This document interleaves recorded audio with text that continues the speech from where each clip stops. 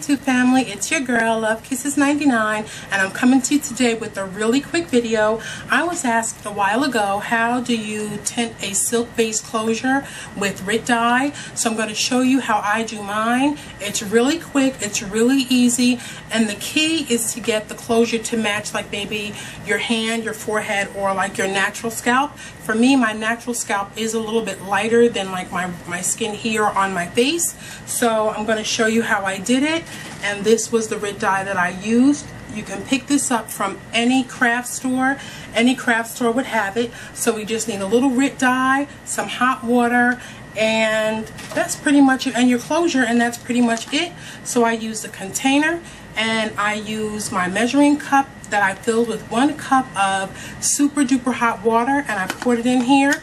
Place a cap full, or I would say start with a half a cap full of the dye, because you don't want it to be too dark. You can always go in and like kind of redo it if it's too light, but once it's too dark, the dye is taken onto the silk and you won't be able to make too many changes. So definitely stay tuned, and I'm going to show you how I darken my closure.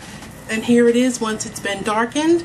This closure I got from Best Lace Wigs. This is one of their silk-based closures. So definitely stay tuned, and I'm really hoping that this is helpful. And if you have any questions, you can leave them right down in the comments area, and I'll come back and answer questions. If you have any comments, thumbs up this video if you like it, subscribe if you're not already subscribed, and I'll leave links to all of my other social media families, Twitter, Facebook, Instagram, and all that great information right down in the information area. So stay tuned for the footage, and that's going to be pretty much it for right now, and I'm hoping you have an absolutely awesome day today, and I'll see you again soon. Bye. Okay, so we're just going to get started. There's the bowl that I'm going to use. There's the tan Rit Dye. You can find this at most supermarkets or Walmart. And then here is 1 cup of very hot water. So we have the closure in the back, and I'm using these whispers in order to check the color that I'm going to get from the dye. And here's the closure. As you can see, the scalp, or what the area that would be considered scalp, is very, very light. So I'm going to put the water into the container. And then I'm going to put in the Rit Dye, which I'm going to use about almost a full capful.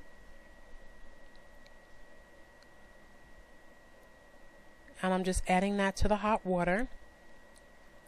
And I do have like a little plastic spatula here that I'm just going to use to kind of stir it up a little bit, because if you don't stir it or move it around, the dye just kind of ends up in one area. So I just want to make sure that it's all mixed in with the water. And now I'm going to use this whisper in order to check the color to see how close it is to my skin color. Now normally if you're going to do this, you can use gloves, but the dye doesn't really seem to transfer onto like my hands or my nails or anything. So now I'm just going to check the color.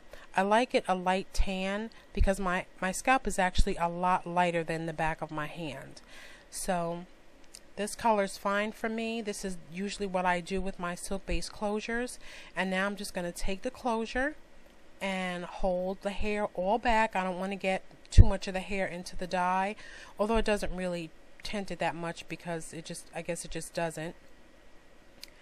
And now I'm just going to place the closure bottom side down right into the water, into the dye mixture, while I'm holding the hair back. I'm just going to let that sit for about maybe, I would say, a minute. But if you're doing it, you are going to want to check to make sure that you're getting the color that you want on your closure. I'm just kind of spreading it out so I can see what it looks like.